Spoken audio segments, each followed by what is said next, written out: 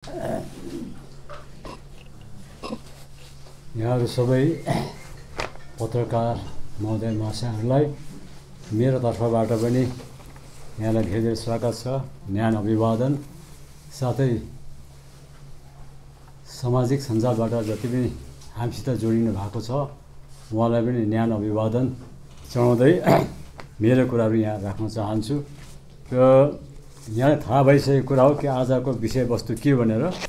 र पहिले पनि पञ्चायतको यहाँ मैले कन्फरेन्स गर्दाखेरि मैले बताइसकेको थिएँ कि पञ्चायत के हो भनेर। र अहिले हामीले बुझ्छौँ यस्तै अब 23, 24, 25 3 दिन पञ्चायत सम्मेलन भयो। 3 दिन भनेको 72 घण्टा हो। र तपाईहरु सबै जान्ने बुझ्ने हुन्छ, अहिलेको समयमा चाहिँ इकोनोमिस्टहरूले भन्ने गर्छ time is money. Time is money भन्ने समयमा चाहिँ 3 दिनको समय चाहिँ भनेको 72 घण्टा चाहिँ पञ्चायत महोदय महाशयको अस्ति त्यसै गयो। अनि त्यो पञ्चायत सम्मेलन चाहिँ सुरुवातमा एकदम रङ्गारङ्गीबाट सुरु भयो, किनभने त्यहाँ नृत्य प्रतियोगिता थियो हैन, डान्स प्रतियोगिता थियो। डान्स भयो, एउटा राम्रो प्रकार सुरु भयो र अन्त चाहिँ एकदम दुखान्त भयो। र यहाँ तपाईहरु कोही लेख्ने मान्छे छ भने यो चाहिँ एउटा उपन्यासको राम्रो प्लट हुन्छ यो यसपालि पञ्चायत सम्मेलन नै, बुझ्नुभयो नि। किन सुरुवातमा डान्स थियो, राम्रो थियो, र आखिरी एन्डिङमा चाहिँ मुख्यमन्त्री महोदयले भन्दै थियो, बिन्ती गर्दै थियो यसपालि मौका देऊ नभए म पोलिसबाट सन्यास लिन्छु भनेर। क्या मतलब त्यो दुखान्तमा के ट्रेजेडीमा क्या सुखान्त थियो कि दुखान्त। र तपाईहरु लेख्नु हुने हो भने चाहिँ राम्रो एउटा प्लट छ यो चाहिँ एउटा उपन्यासको, तपाईले बुझ्नुपर्छ। र मोटामोटीमा हेर्नु भने यो पञ्चायत सम्मेलन जो भयो यसमा केही एउटा फाइदाजनक कुराहरू निस्केको छैन। र यो चाहिँ अब नेपालीमा एउटा उखान छ, हात्ती आयो फुस्छ भनेको छ नि। 3 दिनको सम्मेलन हुँदैछ केही नै हुँदैछ जस्तो हल्ला चाहिँ भयो, तर यसको आउटकम केही पनि भएन। जस्तो प्रकारले त्यहाँनिर कल्चर प्रोग्रामदेखि सुरु भयो, वक्ताहरू माननीय जिल्ला अध्यक्ष महोदय महाशयहरूले हाम्रो पञ्चायत महोदय महाशयले आफ्नो कुराहरू राख्नुभयो, गुनासो राख्नुभयो हैन, मागहरू पनि पेश गर्नुभयो। कुरा ठिकै अब राख्नु, जसको जति लिमिटेसन छ त्यस्तै कुरा हुन्छ। साथसाथै त्यहाँनिर आरती उतार्ने पनि काम भयो। अनि जो मान्छेले जसको आरती उतार्छ त्यति नै उतार्नुपर्छ, जति आरती उतार्दाखेरि त्यसको मूल्य हुन्छ। तर बेसी नै आरती उतारे त्यसको मूल्य पनि हुँदैन, त्यसको उद्देश्य पनि केही बुझिँदैन। र त्यस्तो काम पनि त्यहाँनिर भयो। र अघि यहाँ पूर्ववक्ता साथीले भने जस्तो जब पञ्चायत सम्मेलन भनिन्छ, पञ्चायत के हो? जस्तो भारतको संविधानमा 73rd एमेन्डमेन्ट भन्छ, यो 1992 मा यो एमेन्ड भएको।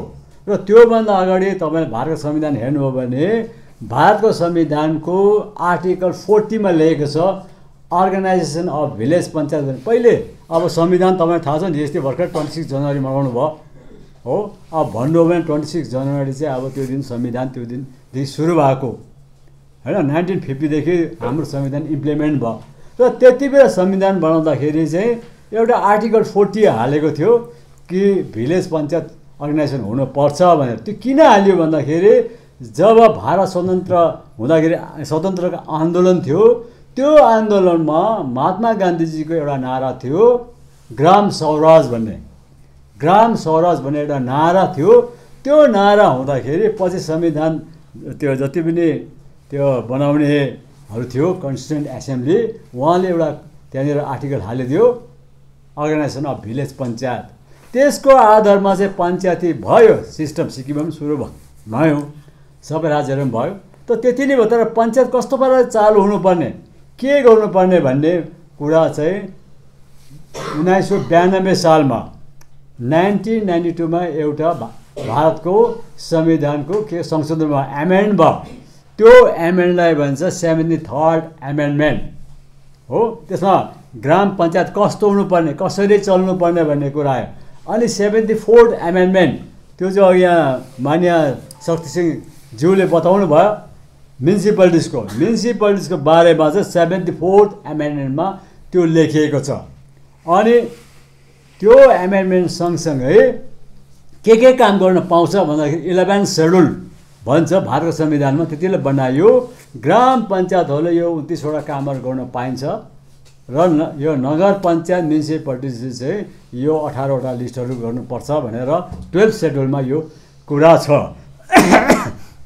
र त्यो एमेन्डमेन्टमा भारतको संविधानमा एउटा आर्टिकल जोडियो त्यो आर्टिकल हो 243 तपाईले त्यहाँ गुगल्स खोल्दा पाइहाल्छ 243 हेर्नुहोस् तपाईहरु गुगल्समा 243 मा चाहिँ त्यो हाम्रो पञ्चायतको बारेमा सँगसँगै म्युनिसिपालिटिज के अरे नगर पञ्चायत सबैको बारेमा त्यहाँनिर लेखिएको छ कुरा यो र यसले के बुझिन्छ भन्दाखेरि चाहिँ हाम्रो माननीय पञ्चायत महोदय महाशय जति छन् नगर पञ्चायत छन् हामी के हौं एउटा संवैधानिक अवधानमा छौं जस्तो प्रकारले पञ्चायत इलेक्सन आर्टिकल 243 के अनुसार हुन्छ पञ्चायतको इलेक्सन त्यो संविधानमा लेखेको छ हो यस्तै प्रकारले एमएलए एमपी को इलेक्सन हुन्छ त्यो चाहिँ आर्टिकल 326 को आधारमा हुन्छ यो हेर्नुस् है तर तपाईहरुले कहिले बिडिओ को इलेक्सन डीसी को इलेक्सन एमपी के अरे एसपी को इलेक्सन भएको सुन्नु भएको छैन किनभने उहाँहरु संवैधानिक पोस्टमा छैन र तपाईले एउटा कुरा अझै पनि बुझेर जानुपर्छ अस्ति नै बताए यो सिरियस हुने कुरा हो कि आज सिक्किममा जुन प्रकारले पञ्चायतहरु माथि नगर पञ्चायत माथि दबाव छ त्यो चाहिँ हामीले नै हाम्रो आवदा के हो त्यो नबुझेर हो चाहे पञ्चायत जो पनि हुन्छ नगर पञ्चायत जो पनि हुन्छ पढालेखा होस् या नहोस् तर जब उहाँ चुनाव जित्छ उहाँले शपथ ग्रहण गर्नुहुन्छ हो जस्तो प्रकार यहाँ सबै पञ्चायत बस्नु उहाँले शपथ ग्रहण भएको उहाँ नगरमा उहाँ मेयर हुनु उहाँ शपथ ग्रहण गर्नुभयो हैन बस्तीको जो पनि पञ्चायत अनपढ छ उहाँ शपथ ग्रहण गर्छ अनि अर्को शपथ ग्रहण कोले गर्छ स्टेटमा भने एमएलए ले गर्छ मन्त्रीले गर्छ हैन मुख्यमन्त्रीले गभर्नरले शपथ ग्रहण गर्छ सेन्ट्रलमा हेर्नुभयो भने तपाईले एमपी ले गर्छ हैन तर मन्त्रीले गर्छ प्राइम मिनिस्टरले गर्छ प्रेसिडेन्टले गर्छ शपथ ग्रहण किनभने यो पोस्टहरु चाहिँ के हो संवैधानिक पोस्ट हो संवैधानिक एउटा अहोदा हो जस्तो प्रकारले प्राइम मिनिस्टरदेखि लिएर मुख्यमन्त्री हैन मन्त्रीदेखि अब एमएलएहरुले शपथ ग्रहण गर्छ यस्तै प्रकारले हाम्रो माननीय पञ्चायतहरुले शपथ ग्रहण गर्नुहुन्छ किनभने उहाँहरु के हो संवैधानिक पोस्टमा छ कुरा यो है अनि यसै कारणले गर्दाखेरि पञ्चायतहरुलाई पनि तृणमूल स्तरको सरकार भनिन्छ तृणमूल किन भनिन्छ जस्तो तपाईले साधारण कुरामा तपाईलाई अझै म बताउँदै छु हाम्रो देशमा 3 स्तरको अब सरकार भयो ठूलो सरकार केन्द्र सरकार सेन्ट्रल गभर्नमेन्ट जहाँ प्राइम मिनिस्टर एमपी मन्त्रीहरु छ ठूलो देशभरिको हैन जनप्रतिनिधि आएर सरकार बनिन्छ त्यो केन्द्र सरकार ठूलो सरकार भयो बीचमा आयो राज्य सरकार स्टेट भरिको जनप्रतिनिधि बटुलेर सरकार बन्यो मन्त्री बन्यो एमएलए बन्यो हैन मुख्यमन्त्री बन्यो स्टेटको एउटा दोस्रो नम्बरमा आयो र तेस्रो सबैभन्दा तलको तृणमूल स्तरको सरकार हो गाउँको लागि ग्राम पञ्चायत भयो र बजारका लागि नगर पञ्चायत म्युनिसिपालिटिज भयो यो चाहिँ 73rd एमेन्डमेन्ट र 74th एमेन्डमेन्टले गरेको यो र यस कारणले गर्दाखेरि तल्लो स्तरको भए त तपाईहरुको जुन चाहिँ एउटा गरिमा छ त्यो गरिमालाई तपाईले बुझिदिने म अनुरोध गर्न चाहन्छु र आज तपाईले कहिले सुन्नु भएको छैन भिडियोले शपथ खाएर चौकीमा आएपछि हैन डीसी चौकीमा आएपछि शपथ खाएर सुन्नु भएको छैन नि डीजीपी चाहिँ पोस्टमा आएपछि शपथ खाएर भने सुन्नु भएको छैन किन उहाँहरु कन्स्टिट्युसन पोस्ट हैन तर आज नगर पञ्चायत भयो गाउँको जो पञ्चायतहरु छ उहाँले शपथ खानुहुन्छ एमएलए मन्त्री मुख्यमन्त्री एमपी शपथ खान्छ उहाँ संवैधानिक तौरमा आएको यो कुरा बुझ्नुपर्छ अनि जो संवैधानिक तौरमा आएको छ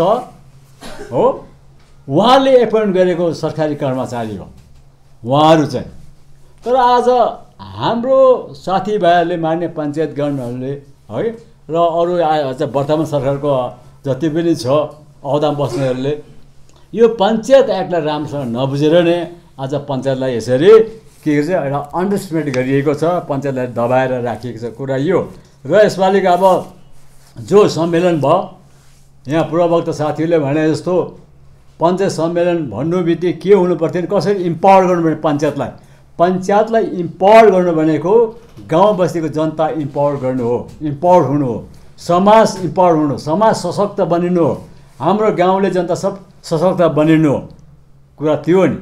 तर यहाँ त भएन। तर सरकार कसरी इम्पावर हुने कुरा त्यो मात्रै आयो। तपाईँ बुझ्नुभयो। किनभने अघि यहाँ कुरा फेरि म दोहोऱ्याउन चाहन्छु।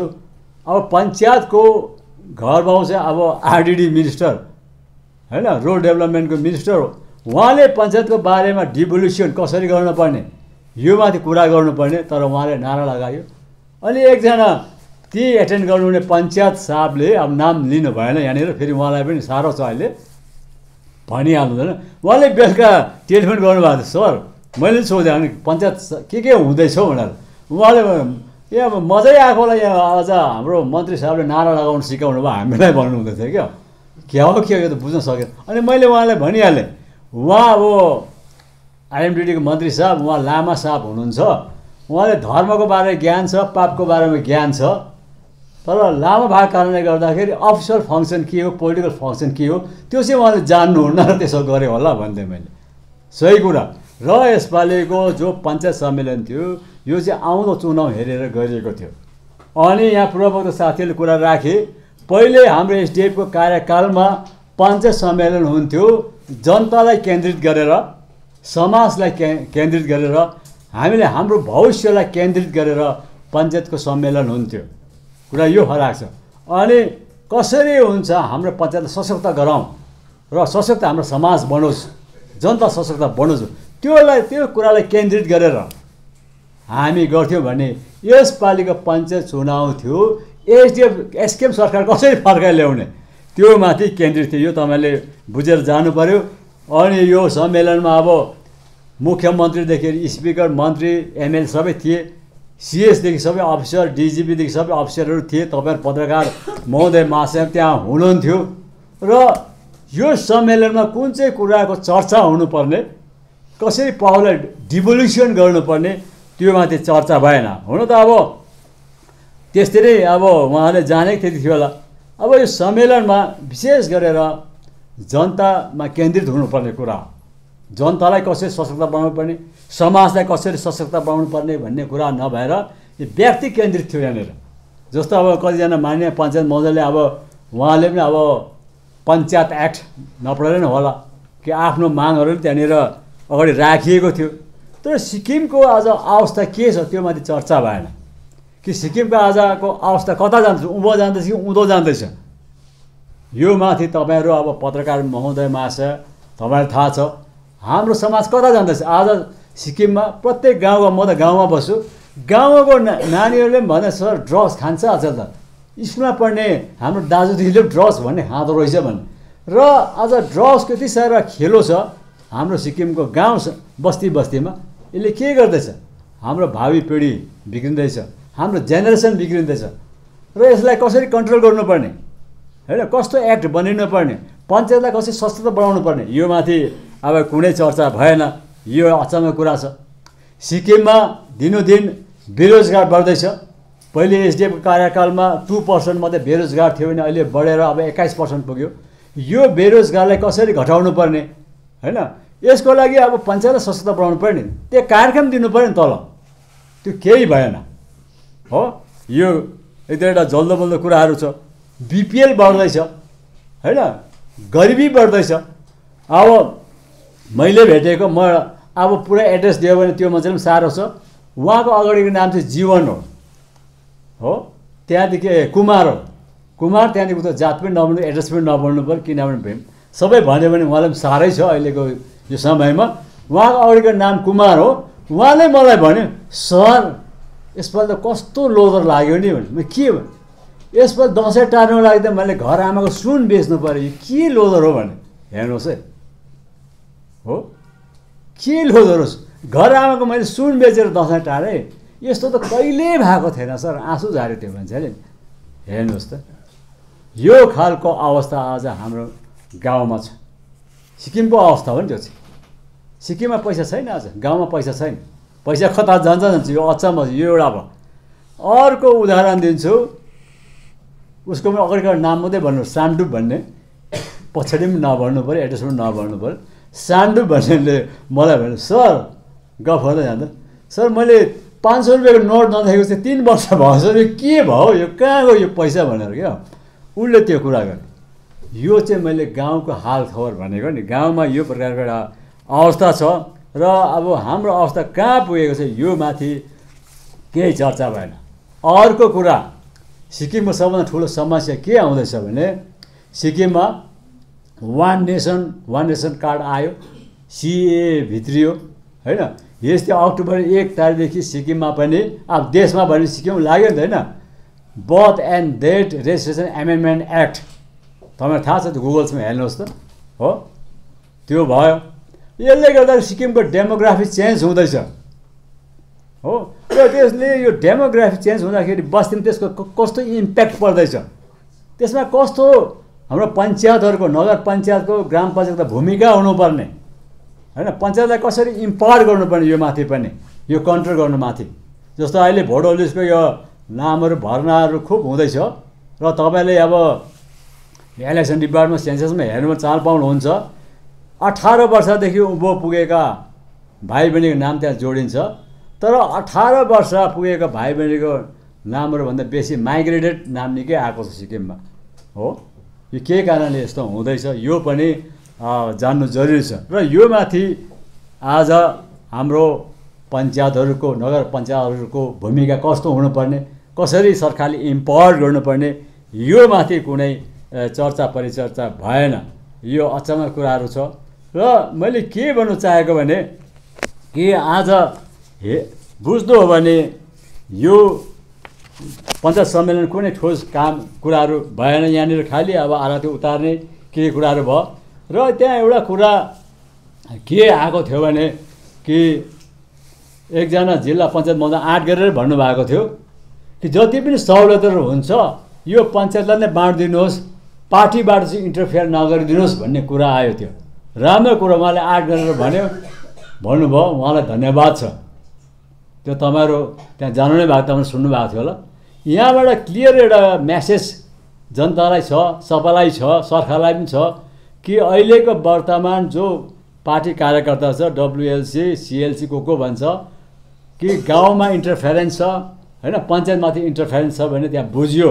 उहाँले वक्तव्य राख्नु भएको छ, तपाईँले भिडियो क्लिप हेर्नुभयो भने देख्नुहुन्छ, वेस्टको जिल्ला अध्यक्ष साहब राख्नु भएको छ यो कुरा हो। इन्टरफेरेन्स हुँदैछ, इन्टरफेरेन्स नगरिदिनुहोस्, पञ्चायतलाई बाँडिदिनुहोस् भन्ने एउटा कुरा आयो। यो भयो त त्यो माथि पनि केही कुरा हुन्छ कि भने त्यो माथि जवाफ आएन सरकारबाट। नर्थको एकजना माननीय पञ्चायत महोदयले भन्नुभयो साह्रो दुःख छ हो, फेरबदलको जति काम गरेको छ हो, रोडको कामहरू खनिएको छ, त्यसको पेमेन्ट भएको छ, त्यसको पेमेन्ट दिलाउनु पर्छ सरकारले भन्ने त्यसको पनि कुरा आएन। र आखिरमा गएर कन्क्लुजनमा सबै पञ्चायतलाई कोटा दिने, अघि यहाँ प्रवक्ता साथीले बताउनु भयो, अध्यक्षलाई 15वटा कोटा, उपाध्यक्षलाई 10वटा कोटा, जिल्ला मेम्बरलाई 5वटा, ग्राम पञ्चायतलाई 3टा। त्यो चाहिँ के गरिब आवास योजना, GCI र इन्भर्टर। अनि बाँड्नुपर्ने कहाँ हो? त्यो त गाउँमै हुने, त्यो वार्डमै हुने, बाँड्नुपर्ने वार्डमा। अब वार्डमा फेरि फाल्टो कोठा पनि छ हो, जान्छ त्यहाँदेखि जिल्लाको पनि ती जान्छ हैन, अध्यक्षको पनि, उपाध्यक्ष पनि ती जान्छ, जिल्ला मेम्बर ती जाने भयो, पञ्चायतको पनि ती जाने भयो, त्यो कसलाई दिने? एउटा कुरा तपाईँहरू प्रष्ट हुनुपर्छ, स्किम भन्ने कुरा यो जति वाणिज्य सहुलियत भन्ने कुरा चाहिँ पिक एन्ड चुसमा हुँदैन। पञ्चायत एक्ट 1993 पढ्नुहोस्, पञ्चायत एक्ट अनुसार चाहिँ यो चाहिँ कसरी गरिन्छ भन्दा ग्राम सभाले छान्नुपर्छ, त्यो ग्राम सभाले चयन गर्नुपर्छ, अनि मात्रै त्यो बाँड्नु पाइन्छ त्यो। तर यही कुरालाई चाहिँ यो स्किम सरकार आएपछि के गर्यो? एमेन्ड गर्यो। एमेन्ड गरेर हेर्नुहोस् है, तपाईँ सुन्नुभएको छ नि कि ग्राम सभाको जति पनि पावर थियो, पञ्चायतको पावर थियो, त्यसलाई उल्टो फर्स्टमा कसरी गर्यो? 15 तारिक मे 2020 मा एउटा नोटिफिकेसन निकालेको छ RMDDबाट कि जति पनि बाँड्ने कुराहरू छ त्यो ग्राम सभाको चाहिँ हेर्नुहोस् है, in the view of the COVID-19 भनेर कोभिडको अलिकति नाम दिएको छ। र यहाँ चाहिँ block development officer concern chairman, all panchayat member, GPU member, assistant engineer members, भाइहरू सेक्रेटरी बनाएर चाहिँ यो सबै बाँड्नुपर्छ भनेर चाहिँ यो नोटिफिकेसन हो। यो 5 तारिक मे 2020 मा निकालेको आरएमडिडीबाट। आरएमडिडी भने सरकारबाट निकालेको नि त। र यताबाट हाम्रो पञ्चायत एक्टमा छ, यो पञ्चायत एक्टमा छ, यहाँ हेर्नुहोस् तपाईँहरूले हो। यो पञ्चायत एक्टमा के छ भने तपाईँको यो सेक्सन 11A मा कि यो चाहिँ ग्राम सभाले बाँड्छ भन्ने कुरा, त्यो कुरालाई उहाँले के गरे, त्यो पावरलाई चाहिँ ग्राम सभा पावरलाई चाहिँ उनीहरूले विथड्र गराए। र पछिबाट यो नोटिफिकेसनलाई फेरि विथड्र गरेर उनीहरूले के गरे, एउटा विधानसभालाई एक्ट नै पास गर्यो। र एक्टमा पनि उनीहरूले के लेखेको छ भन्दाखेरि उनीहरूले यहाँ हेर्नुहोस् है, अलिकति कुरा घुमाएको छ। पहिलेको notification direct block development officer chairman भनेको छ, पछिबाट अलिक कुरा घुमाएर यहाँ लेखेको छ the chairman of the committee sale be the senior most government nominee. अब गाउँको सिनियर मोस्ट अफिसर को भिडियो त हो। अब यसरी नखाएर चाहिँ अलिकति हातले घुमाएर यसरी गरेको छ। पहिलेको नोटिफिकेसनमा डाइरेक्ट भिडियो लेख्यो। सेकेन्डको जुन चाहिँ एक्ट पास गरेकोमा चाहिँ सिनियर मोस्ट गभर्मेन्ट अफिसर भने त्यो चाहिँ गाउँमा को हुन्छ, भिडियो हुन्छ बनाए। र त्यो एमेन्ड चाहिँ के गरेको संशोधन चाहिँ उहाँले सेक्सन 11A को चाहिँ संशोधन चाहिँ पहिले के थियो भने to identify the vicar section of the बेनिफिसियरिज हो, आइडेन्टिफाई गर्नु थियो। तर त्यो गरेर चाहिँ त्यो आइडेन्टिफाई भन्ने शब्दलाई चाहिँ हटाएर टु रेन्डर एसिस्टेन्स। हेर्नुहोस् त, एसिस्टेन्स पनि के हो, खालि सहयोग मात्रै। कसले छान्ने भयो यो, अब सबै भिडियोले छान्नेमा कोही मान्छेले छान्दा पनि हुन्छ। तर पञ्चायतको काम चाहिँ के भयो, एसिस्ट गर्नु मात्रै, सहयोग गर्नु मात्रै हो। पहिले चाहिँ पुरै पावर थियो र पछिबाट चाहिँ यसरी विथड्र गरेको छ। र आज यो हेर्दाखेरि चाहिँ पञ्चायतलाई चाहिँ यसलाई नचल्ने दुवानी जस्तै बनाएको छ। अहिले रबर स्ट्याम्प बनाइएको छ पञ्चायतलाई। अनि एउटा कुरा तपाईँ प्रश्न आउनुपर्छ, पञ्चायतलाई पावर डिसेन्ट्रलाइज गर्नु भनेको चाहिँ यो चाहिँ डेमोक्रेटिक डिसेन्ट्रलाइजेसन भन्छ। अनि संविधान अनुसार चाहिँ जति सक्दो हामीले इम्पावर गर्नुपर्छ।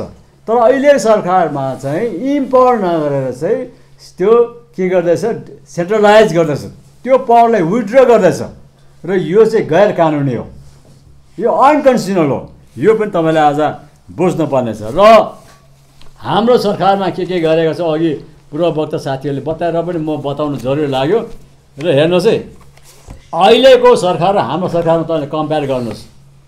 पहिले हामीले हेर्नुहोस् है, यो 94 को घोषणापत्र है, यो तपाईँ हेर्नु भएको छैन ल, सानो छ, 94 सालमा। अनि डिसेम्बरको 12 तारिक डिसेम्बर 94 हामी सरकार आएको। 94 सालमा हामी चुनावमा जाँदाखेरि पञ्चायतको बारेमा हामी के लेखेको थियौँ, पेज नम्बर 4 मा राज्यमा, पेज नम्बर 4 को सिरियल नम्बर 9 मा राज्यमा पञ्चायतहरूलाई विकासको पुरा अधिकार र पार्टीको वचन अनुसार भत्ता र अन्य सुविधाहरू दिइनेछ। पञ्चायती राज स्थापित गरेर प्रशासनलाई विकेन्द्रीकरण गरिनेछ। यति मात्रै लेखेको छौँ हो। 94 सालको चुनावमा जाँदाखेरि यति नै लेखेको छ हामीले। र त्यहाँदेखि हामीले यता के गऱ्यौँ त, आएपछि हामीले आफ्नो वचनमा कतिको अडेर काम गऱ्यौँ हो। त्यसरी लेख्यौँ। लेख्नु बित्तिकै हामी 12 तारिक डिसेम्बर 94 सरकार आएपछि 7 तारिक मार्च 1995 सालमा नोटिफिकेसन निकालिहाल्यौँ। नोटिफिकेसन निकालेर अघि यहाँ साथीहरूले भनेअनुसार पञ्चायतले पहिले अनरेम पाउँदैन थियो। यो वर्तमान जो मान्य पञ्चायतहरू हुनुहुन्छ उहाँलाई यो कुरा थाहा पनि छैन हो। अनरेम दिनु थाल्ने हाम्रो एसडिएफ सरकार हो। र पहिले सुरु गर्दा पञ्चायत प्रेसिडेन्टलाई 400 मात्रै, मेम्बरलाई 300। यो चाहिँ 95 सालको 7 तारिक मार्च हो। किनभने हामीले यहाँ लेखेको थियौँ नि, हामी भत्ता दिन्छौँ भनेर। हामी काम थालिहाल्यौँ सरकार आउनु बित्तिकै। हेरिहाल्नुहोस्, यो भयो। र पछिबाट यसैले बढाएर हामी 10,000सम्म पुऱ्यायौँ। यो भयो। अनि जिल्ला पञ्चायतलाई कहिले नोटिफिकेसन निकाल्यौँ भन्दाखेरि यहाँ हेर्नुहोस्, 13 तारिक अप्रिल 13 अप्रिल 1998 मा, किनभने जिल्ला पञ्चायत 97 मा चुनाव भएको नि त। पहिले सिक्किममा जिल्ला पञ्चायतको चुनाव हुँदैन थियो हो, तपाईलाई थाहा छ, खालि ग्राम पञ्चायत मात्रै हुन्थ्यो। र हाम्रो सरकार आएपछि जिल्ला पञ्चायतको पनि चुनाव हुन थालेको 97 देखि। यो अहिले वर्तमान मान्य पञ्चायत यो कुरा पनि थाहा छैन है भनिदियो। र जिल्ला पञ्चायत चुनाव 97 भयो र 98 को 13 अप्रिल 98 मा चाहिँ नोटिफिकेसन निकालेर जिल्ला पञ्चायतहरूले पनि महिनावारी 400 रुपियाँ भत्ता दिने भनेर नोटिफिकेसन निकाल्यौँ र पछिबाट उहाँले 10,000 पुर्यायौँ। र मैले किन यो कुरा राख्यौँ, यहाँ हामीले भनेका थियौँ, हामीले काम गऱ्यौँ। एसडिएफ पार्टी भनेको काम गर्ने हो। र अर्को नोटिफिकेसन निकाल्यौँ, हेर्नुहोस् है, याद गर्ने जानुहोस्, 7 तारिक जुलाई 1995 मा अर्को नोटिफिकेसन के निकाल्यौँ भन्दाखेरि कि पञ्चायत एक्ट 1993, सुन्नुहोस् है, पञ्चायत एक्ट 1993 चाहिँ प्रभावकारी ढङ्गमा भने चाहिँ इफेक्टिभ प्रकारले चाहिँ सबै ग्राम पञ्चायत युनिटमा लागू हुनुपर्छ भनेर चाहिँ नोटिफिकेसन निकाल्यो। कहिलेदेखि लागू हुनुपर्छ भन्दाखेरि 10 तारिक अगस्त 1995 देखि। प्रेसले यो नोट गर्नुहोस् र आरटिआई गरेर माथि डिपार्टमेन्टमा हेर्दा पनि हुन्छ। 7 तारिक जुलाईमा, जुलाईको 1995 को 7 तारिक जुलाईमा यो नोटिफिकेसन निकालेको र 10 तारिक अगस्त 95 देखि चाहिँ 1993 को जुन चाहिँ पञ्चायत एक्ट छ यो चाहिँ एकदमै प्रभावकारी ढङ्गमा प्रत्येक गाउँमा लागू हुनुपर्छ भनेर नोटिफिकेसन गरियो। हेर्नुहोस् त हामीले कसरी शासनले विकेन्द्रीकरण गर्यौँ, यो भयो एउटा। अर्को त्यहाँदेखि पछि भारतको संविधान अनुसार, सुन्नुहोस् है, यहाँ छ, तपाईँले गुगलमा हेर्दा हुन्छ, भारतको संविधान यो हो। भारतको संविधानको आर्टिकल 243I र 243Y अनुसार चाहिँ स्टेट फाइनेन्स कमिसन बनाउनु पर्छ भनेको छ। त्यो कसको लागि भन्दाखेरि ग्राम पञ्चायत र नगर पञ्चायतको लागि, बुझ्नुभयो नि, उहाँहरूको लागि चाहिँ यो फाइनेन्स कमिसन बनाउनु पर्छ भनेको छ। त्यस कारणले गर्दाखेरि हेर्नुहोस्, 3 तारिक नोभेम्बर 1995 मा नोटिफिकेसन निकालेर यो स्टेट फाइनेन्स कमिसन पनि गठन गरियो। यो पनि एसडिएफ सरकारले गरेको, 95 मै गरेको छ यो। अहिलेको वर्तमान सरकारले ढाँट्दै राखेको छैन हामीले।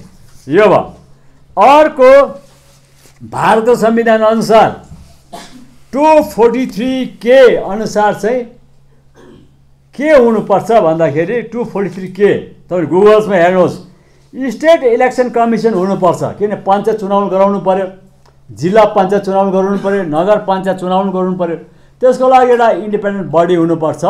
यो चाहिँ भारतको संविधानको 243K मा लेखिएको छ। र यो अनुसार पनि हाम्रो एसडिएफ सरकारले तपाईँको 3 तारिक नोभेम्बर 95 मा नोटिफिकेसन गरेर यो गठन गर्यो। तपाईँलाई जानकारी मैले के भन्नु चाहेको नि, यसरी हामीले फटाफट काम गऱ्यौँ, अहिले जस्तो हामीले ढाँटेको छैनौँ। र अर्को तपाईँलाई बताउन चाहन्छु, लाचेन र लाचुङ, नर्थ सिक्किमको लाचेन र लाचुङमा पहिलेदेखि नै एउटा जुम्सा थियो, त्यो परम्परागत त्यो चल्दै आएको एउटा कस्टमरी भन्छ नि, चल्दै आएको थियो त्यो जुम्सा भन्ने। तर त्यसलाई चाहिँ गभर्मेन्टले के गरेको थिएन, त्यसलाई अब मान्यता दिएको थिएन हो, सरकारी तर्फबाट मान्यता दिएको थिएन। र त्यो जुम्सालाई पनि हाम्रो एसडिएफ सरकार आएपछि 20 तारिक नोभेम्बर 95 मा नोटिफिकेसन निकालेर त्यो जुम्सालाई पनि हाम्रो सरकारले मान्यता दियो, नोटिफाई गर्यो कि यो जुम्सा पनि पञ्चायत जस्तै हो, यो पनि एउटा लोकल सेवा बडी नै हो भनेर चाहिँ मान्यता दियो। यो भयो। अर्को पनि तपाईँ सुन्नुहोस्, हामीले के गर्यौँ, यो चाहिँ मैले फर्स्ट टर्मको कुरा गर्दैछु है। 94 मा गभर्मेन्ट आयो र हामीले फर्स्ट टर्मभित्र के काम गऱ्यौँ हो, ढाँट्दै मात्रै थियौँ कि अहिले जस्तो कि कामै गऱ्यौँ। र अर्को पनि लेख्नुहोस् तपाईँले, 21 तारिक अगस्त 96 मा हामीले फेरि अर्को नोटिफिकेसन निकाल्यो। त्यो हो डिस्ट्रिक्ट प्लानिङ कमिटी, कि जिल्ला ग्राम पञ्चायत भएपछि म्युनिसिपालिटी भएपछि डिस्ट्रिक्टमा एउटा प्लानिङ कमिटी हुनुपर्छ र यो गठन हुनुपर्छ भनेर नोटिफिकेसन निकाल्यो। यो एउटा भयो। अर्को त्यहाँदेखि हामी 97-98 मा फेरि एउटा नोटिफिकेसन निकाल्यो कि त्यो चाहिँ के हो भन्दाखेरि अब पञ्चायत चुनाव हुन्छ। यो पञ्चायत चुनावमा चाहिँ सबैको यो सिट रिजर्भेसन हुनुपर्छ। जस्तै वुमेन रिजर्भेसन हैन, जस्तो प्रकारले एसटीको रिजर्भेसन, सेड्युल कास्टको रिजर्भेसन, ओबीसीको रिजर्भेसन हुनुपर्छ भनेर यो एउटा नोटिफिकेसन निकाल्यो। अर्को 243G सुन्नुहोस् है, गुगल्समा हेर्नुहोस्, इन्डियाको हाम्रो भारत संविधानको आर्टिकल 243G अनुसार 11 सेड्युलमा जति पनि लिस्टहरू छ नि 29वटा सेड्युलहरू सबै ग्राम पञ्चायतमा त जानुपर्छ, उहाँले पुरा चलाउन पाउनुपर्छ भनेर त्यो नोटिफिकेसन कहिले निकालेको रहेछ हामीले। त्यो चाहिँ 13 तारिक मे 1998 मा यसरी निकाल्यो। र जति पनि हामीले के अरे पञ्चायतलाई हस्तान्तरण गर्ने कामहरू यसरी गरेको छ, हामीले कुनै पनि त्यो ढिलो गरेनौँ। तर यता अब सुन्नुहोस्, एसकेएम पार्टीको अब त्यो सबै सुन्नु पऱ्यो नि हो। हामीले यसरी घोषणापत्रमा जे भनेको थियो त्यो गरेका छौँ। घोषणापत्रमा पढेर सुनाए पनि हो, तपाईँले चाहिन्छ भने पार्टीको खोजेर लानुहोस्, हेर्नुहोस्। हामीले जस्तो लेखेका छौँ, जस्तो बोलेका थियौँ त्यस्तै काम गऱ्यौँ। यो एसकेएमको घोषणापत्र हेर्नुहोस्, तपाईँहरूको पासमा पनि छ, तपाईँले पाउनु भएको छ। एसकेएम पार्टी घोषणापत्र हो यो 2019 को चुनावको। र 2019 को घोषणापत्र पञ्चायती व्यवस्था पेज नम्बर 117, तपाईँहरूको घरमा होला गएर हेर्नुहोस् है, 117 पेज नम्बर हो। अब यहाँ लेखेको छ, कमा छ, पञ्चायतहरूलाई दिने भत्ता दोबर गरिनेछ भनेर। जो अन्डर हामीले 10,000 दिने थियो त्यसलाई दोबर भनेको 20,000 हामी दिने थियौँ, दिन्छौँ भनेको छौँ, नम्बर 1 हो। र यस्तै पञ्चायतले अब पञ्चायत सम्मेलनमा माग गर्यो। माग गर्दाखेरि उहाँले भनेको छ, मुख्यमन्त्रीज्यूले हो, अब नोटिफिकेसन निकाल्ने अब मार्चदेखि दिने भन्ने कुरा नि। अब मार्चमा त कोड अफ कन्डक्ट लाग्छ। तपाईँ थाहा छ नि कि पहिले क्लास 10 र 12 को इक्जामिनेसन चाहिँ मार्च 2 तारिक या 4 तारिकदेखि हुन्थ्यो नि। यसपालि 10 र 12 को इक्जामिनेसन चाहिँ फरवरी 15 तारिक सुरु छ होइन हो। फरवरी 15 तारिक सुरु छ, प्रिपोन गरेको छ 12 र 10 को इक्जामिनेसन हो। तपाईँलाई थाहा छ नि। यसको अर्थ के हो भने तपाईँले बुझ्नुपर्छ, किन इक्जाम के अरे जब इलेक्सन हुन्छ पोलिङ बुथ त स्कुलको हलमा हुन्छ हो, स्कुलकै रुममा हुन्छ, त्यहाँदेखि मेन पावर पनि बेसी टिचरलाई प्रयोग गरिन्छ। यसै कारणले गर्दाखेरि होला कि यसपालिको 10 र 12 को इक्जामिनेसन पनि प्रिपोन गरेको छ, अगाडि गरेको छ। र छिटै पनि यो के अरे कोड अफ कन्डक्ट लागु हुनसक्छ भन्ने हामीलाई लागेको छ। र हाम्रो वर्तमान सरकारले भनेको छ मार्चदेखि दिने भनेर। मार्च दिने भने दिँदिन भनेको, किनभने कोड अफ कन्डक्ट लागेको हुन्छ, दिनै परेन नि। र यहाँले चाहिँ कमा पञ्चायती व्यवस्थाको उहाँको मैले भनिहालेँ, पञ्चायतहरूलाई दिने भत्ता दोबर गरिनेछ भनेर, त्यो भएन। खमा प्रत्येक पञ्चायत ब्लकमा पञ्चायतहरूले काम गर्न सुविधा होस् भनी एउटा गरेर गाडी प्रदान गरिनेछ भनेर। प्रत्येक जिपिएमा गाडी पनि दिन्छु भनेको छ। जसरी तपाईँ सुन्नु भएको छ नि, यही घोषणापत्रमा छ, तपाईँहरूको घरमा पनि छ, सबैको घरमा हेर्नुहोस् कि त्यति बेला 19 उहाँले भनेको थियो, यो अहिले मन्त्रीहरू चढ्ने, चेयरम्यान एमएलए चढ्ने सबै फर्चुनर चाहिँ हामी एम्बुलेन्स बनाएर प्रत्येक डिस्पेन्सरीमा दिन्थ्यौँ भनेको थियो उहाँले हो। तर पछि सरकार आएपछि अक्सन गरेर कसले लग्यो पत्ता छैन। यस्तै प्रकार यहाँ पनि प्रत्येक जिपिएमा एक एकवटा फर्चुनर दिन्छु भनेको थियो, त्यो कुरा भएको छैन हो। र अर्को उहाँले भन्नुभएको छ, भूतपूर्व पञ्चायतहरूलाई पनि भत्ता दिने व्यवस्था गरिनेछ भनेर हो, कि पेन्सन दिन्छु भनेको छ। र यस्तै चुनावमा के अरे अधिवेशनमा उहाँले भन्नुभयो, के भन्नुभयो, 2024 को भोट जिताउनुहोस् म पेन्सन दिन्छु भनेर। यो त ब्ल्याकमेलिङ भयो नि हो, ब्ल्याकमेलिङ भएको छ यसरी हो। यो भयो। त्यहाँदेखि अझै पनि उहाँले घोषणा गर्नुभएको छ, हेर्नुहोस् है, पञ्चायतको भत्ता एमएलए बराबर दिन्छु। यो चाहिँ चुनावमा हाम्रो गोले साहबले घोषणा गर्नुभएको यो चाहिँ अनि जिपिओ वाज डेभलपमेन्ट फन्ड 10 करोड दिन्छु भनेको थिएँ। अर्को छ पेन्सन 10,000 दिन्छु भनेको थियो उहाँले हो, र डिस्क्रिप्सनरी फन्ड पनि 5 लाख र 4 लाख दिन्छु भने, तर यो एउटा कुनै पनि काम भएन हो। र यस्तै माग्दाखेरि पनि उहाँले चाहिँ टायर सक्यो र आखिरीमा चाहिँ उहाँले भन्नुभएको छ चुनावमा जिताउनुहोस्, चुनावमा जिताएपछि चाहिँ म यो सबै काम गरिदिन्छु भन्ने कुरा उहाँले यहाँनिर राख्नुभयो। र हाम्रो पञ्चायतको हाम्रो पार्टीको म्यानिफेस्टो हेर्नुहोस्, 19को घोषणापत्रमा अब यसपालि चाहिँ हामी अब के गरौँ, यतापट्टि बस्नु पर्यो, यो दिनु सकेन। 19को घोषणापत्रमा हाम्रो पार्टीको लेखिएको थियो, पञ्चायत महोदय महाशय सुन्नु पर्यो, गाउँको विकासको बजेट फाटफुटी गर्ने जिम्मा ग्राम पञ्चायत वार्डलाई दिइनेछ, यी लेखेको छ हो। अर्को ग्राम सौराज मेला लगाएर सबै विकासहरू बाँड्नेछौँ, 2टा हो। अर्को यहाँनिर छ भूतपूर्व ग्राम पञ्चायत तथा नगर पञ्चायतहरूलाई मासिक भत्ता 5,000 पेन्सन दिइनेछ, यी लेखेको छ हो। ग्राम पञ्चायत नगर पञ्चायतलाई मासिक भत्ता न्यूनतम कम्तीको पनि 20,000 दिनेछौँ, यी लेखेको छ हो। र मैले के भनेको भने यसरी हाम्रो घोषणापत्रमा लेखिएको थियो, तर अभाग्यवश हाम्रो सरकार आउनु सकेन, के छैन। भोलिको दिनमा आएपछि यो हामी गर्छौँ।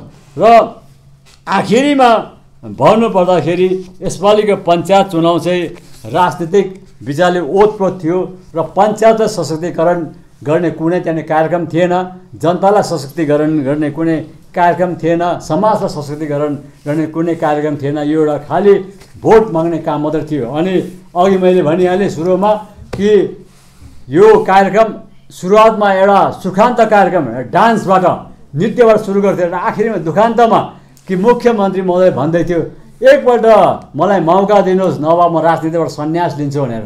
र उहाँले के भनेको थियो भने अब मलाई भोट दिनु, यो एउटा इमोसनल ब्ल्याकमेलिङ भन्छ।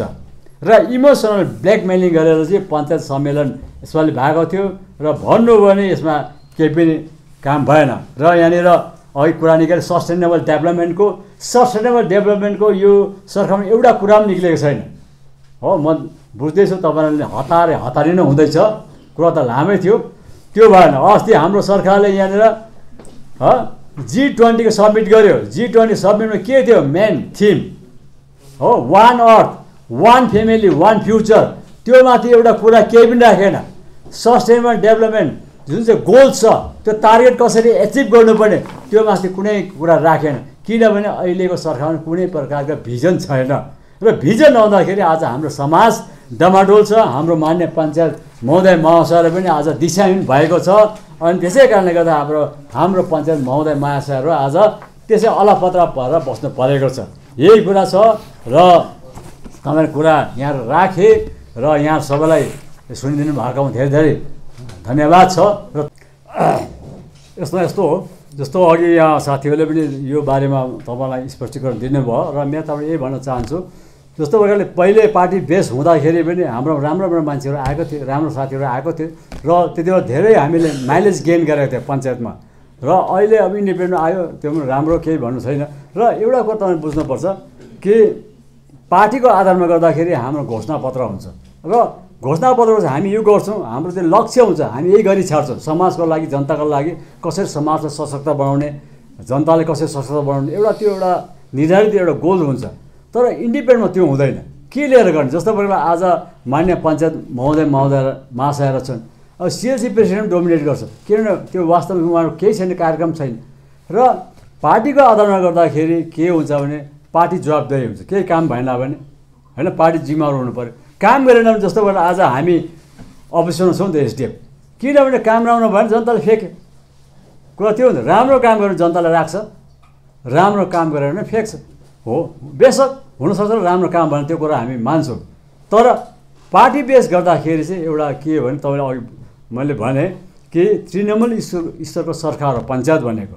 र कुनै पनि सरकार हुँदाखेरि पार्टीको आधारमा हुन्छ, किनभने आफ्नो त्यो मुद्दा हुन्छ नि, आफ्नो त्यो विचारधारा हुन्छ, आफ्नो कार्यक्रम हुन्छ, त्यो कार्यक्रम लिएर जानु पऱ्यो। तर इन्डिपेन्डेन्टले चाहिँ अब के कार्यक्रम लिएर जाने त, यो कुरा यो गर्दैछ है। हुनु त अब एकदमै लामो सरकारमा बसेको पार्टी भएकोले गर्दाखेरि पनि धेरै काम भएको क्लेम गर्दैछ र एउटा भनाइ पनि छ कुपालेले आफ्नै भाडा सर्काउँछ भनेर अब देखाउँदै पनि छ। तर एउटा अहिलेको सिनारीमा के देखिन्छ भने इन्डिपेन्डेन्टली पञ्चायतहरू आएर जुन प्रकारको कमी कमजोरी अहिले यहाँ पार्टीबाट देखाउँदैछ त्यो देखिएको छैन, त्यो आएको छैन। यसरी मिडियामा आएर उहाँहरूले भन्नुभएको छैन हामी प्राय खुसी नै छौँ, राम्रै गरेको छ भन्ने प्रकारको नै आउँदैछ। यो सिनारीलाई पार्टीले कसरी लिन्छ, किनभने पार्टीले चुनावको मुखमा आफ्नो काम सबै पार्टीले नै देखाउने गर्छ र इन्डिपेन्डेन्ट रूपमा नआउँदाखेरि जनताहरू कन्फ्युज हुन्छ नि त, किनभने इन्डिपेन्डेन्टमा उहाँहरूले काहीँ कमी कमजोरी नदेखाएको अहिले सिनारी छ सर। अब यस्तो यो इन्डिपेन्डेन्ट कुरा तपाईँले फेरि जिक्र गर्नुभयो, तपाईँले क्लियर भनिदियो यसपालि इन्डिपेन्डेन्ट पञ्चायत जुन भनेर भयो र यो वास्तवमा इन्डिपेन्डेन्ट थिएन। तपाईँले क्लियर भयो किनभने यहाँ पार्टीको रुलिङ गभर्मेन्टको हस्तक्षेप थियो। के तपाईँले सोसियल मिडियाको माध्यमबाट धेरै सुन्नुभयो, कति जनताको गुनासो प्रेसर भयो। एउटा यही रिनाकै एकजना अब एउटा चेली हाम्रो दिदी एउटा कोही गुरुङ हुनुहुन्थ्यो रिनाको एउटा वार्डको, उहाँले सोसियल मिडियाबाटै भनेको छ कि मैले जबरजस्ती विथड्र गराउँदैछ हो पार्टीको मान्छे सिएलसी प्रेसिडेन्ट आएर भन्ने। अरू ठाउँ पनि भएको छ, वेस्टतिर भोइस मेसेज पुरा भाइरल भएको थियो चेयरम्यानहरू तिमी हाम्रो पार्टीको होइन तिमी नउठ हाम्रो पार्टीको जिताउनुपर्छ भन्ने। र अरू ठाउँ पनि यस्तो थुप्रै कामहरू भएको छ कि नामदै इन्डिपेन्डेन्ट थियो वास्तवमा भित्र पार्टीबाट उठाइयो। जस्तो प्रकारले यहाँ थुप्रै अब पार्टीको साथीहरू अहिले आएको छ, उहाँको अब त्यो तपाईँले अगाडि ब्याकग्राउन्ड हेर्नुहोस् त उहाँ कुन चाहिँ पोस्टमा थियो पार्टीको एसकेएमको भन्नुहोस् त, सबै पोस्टमा थिए। तर इन्डिपेन्डेन्ट भन्दा उहाँले त्यो पार्टीको पोस्टमा त रिजाइन गर्नु पर्थ्यो नि, नम्बर 1। नम्बर 2 तपाईँलाई थाहा छ यो अहिलेको वर्तमान सरकार चाहिँ बिजेपीसँग एलायन्स हो नि। एलायन्स भन्नु बित्तिकै के सबै चिजमा पार्टनरसिप हुन्छ। जस्तो प्रकारले सिक्किममा 3टा विधानसभाको जग्गा जस्तो प्रकारले गान्तोक, रुमतेक र पोलो कामराङ बाई इलेक्सन भयो। बाई इलेक्सनमा त्यो उहाँहरूको एलायन्स भएको कारणले गर्दा 2टा सिट बिजेपीले दिनु पऱ्यो र एउटा मात्रै एसकेएम उठ्यो। यो यस्तै प्रकारले अब एमपीमा हेर्नुहोस्, लोकसभामा अब एसकेएमबाट गयो, राज्यसभामा बिजेपीबाट पठायो र जहाँ पनि एलायन्स हुन्छ। र यो पोलिटिकल पार्टी बेसमा गरेको भए एसकेएम सरकारले यो सबै सिटमा एलायन्स गर्नुपर्छ, सबै सिटमा बाँड्नु पर्थ्यो, कुरा यो नि। र यो बिजेपीलाई हटाउनु लागि अथवा एलायन्स गर्नुबाट बाँच्नु लागि मात्रै गरेको कुरा सिधा हो। मेरो प्रश्नको उत्तर पर्खिरहेको के भन्नुभयो तपाईँले फेरि यहाँ तपाईँलाई अर्को प्रश्न आयो त्यसले गर्दा हजुर मैले भने पहिला एन्टी पार्टी डिफेक्सन एन्टी पार्टीको एक्सपोज गरेको पञ्चायत हिस्ट्री पनि छ है, सोसियल मिडियामा आइरहेको छ। र पञ्चायत अब सिएमले अस्ति भर्खरै भन्नुभयो कि इन्डिपेन्डेन्ट पञ्चायत चाहिँ घर न घाटको हुन्छ बनाइदिन्छु भन्ने भाषणलाई लिएर डिफेन्स दिएर भन्नु हुँदैछ होइन। सो त्यति बेला एसडिएफ पनि त्यस्तो गल्तीहरू भएको थियो भन्ने बताइरहेको छ, त्यसलाई कसरी? हजुर यस्तो नि त्यो पार्टीगत चुनाव भयो भनेपछि अब पार्टीको मेम्बर हुनु पऱ्यो नि। र एउटा कुरा कि पार्टीगत भन्नु बित्तिकै पार्टीको डिसिप्लिन हुनु पऱ्यो, पार्टीको त्यो क्याडरसँग जानु पऱ्यो नि। जब एन्टी पार्टी एक्टिभिस्ट भएपछि त त्यो त पार्टीबाट एक्सपेल हुन्छै हुन्छ। जस्तो गरेर अब कुनै पनि जस्तो अझै रुलिङ गभर्मेन्ट अब एसकेएम छ, एसकेएमको कुनै क्याडर चाहिँ हो कुनै क्याडर पनि तपाईँ एन्टी पार्टी एक्टिभिस्ट गर्नु उहाँहरू एक्सपेल हुन्छ। त्यस्तै बेला पार्टीगतमा त पार्टीकै हुन्छ नि। जस्तो बेला एमएलएहरू पनि पार्टीकै हुन्छ र उहाँले पनि पार्टीको कुनै अब के अरे अनुशासन हिँड्नु भएन भने उहाँलाई एक्सपेल गरिन्छ। त्यस्तै हो, त्यो त एक्सन हुन्छ।